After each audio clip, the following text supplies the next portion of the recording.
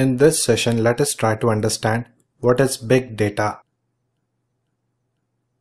Big data basically refers to huge volume of data that cannot be stored and processed using the traditional approach within the given time frame. The next big question that comes to our mind is how huge this data needs to be in order to be classified as big data.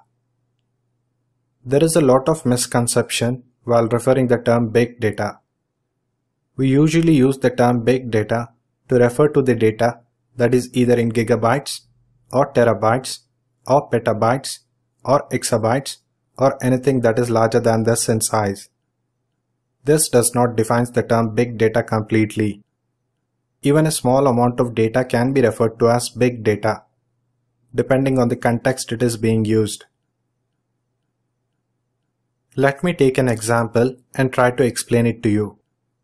For instance, if we try to attach a document that is of 100 megabytes in size to an email, we would not be able to do so, as the email system would not support an attachment of this size.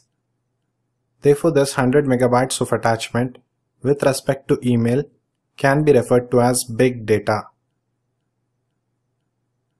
Let me take another example and try to explain the term big data. Let us say we have around 10 terabytes of image files, upon which certain processing needs to be done. For instance, we may want to resize and enhance these images within a given time frame. Suppose if we make use of the traditional system to perform this task, we would not be able to accomplish this task within the given time frame, as the computing resources of the traditional system would not be sufficient to accomplish this task on time. Therefore, this 10 terabytes of image files can be referred to as big data. Now let us try to understand big data using some real-world examples. I believe you all might be aware of some of the popular social networking sites such as Facebook, Twitter, LinkedIn, Google+, and YouTube.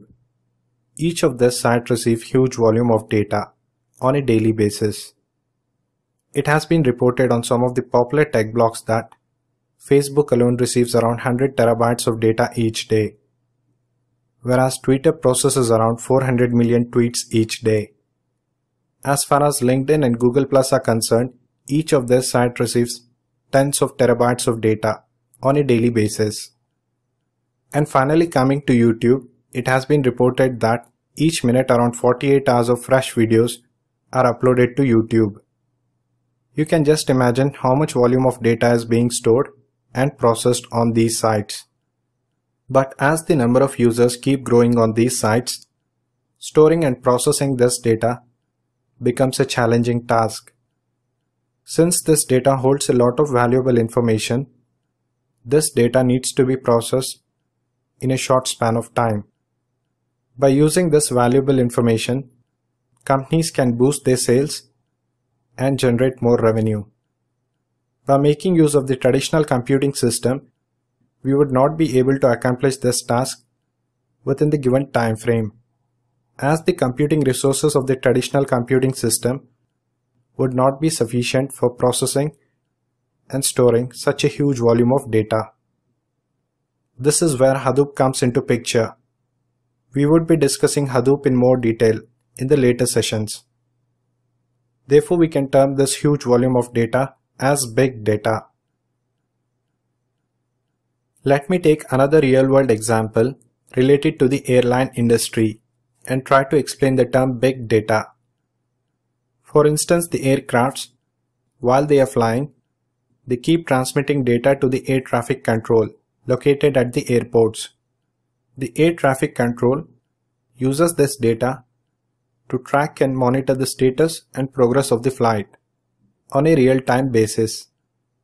Since multiple aircrafts would be transmitting this data simultaneously, a huge volume of data gets accumulated at the air traffic control within a short span of time. Therefore, it becomes a challenging task to manage and process this huge volume of data using the traditional approach. Hence, we can term this huge volume of data as big data. I hope you all might have understood what is big data.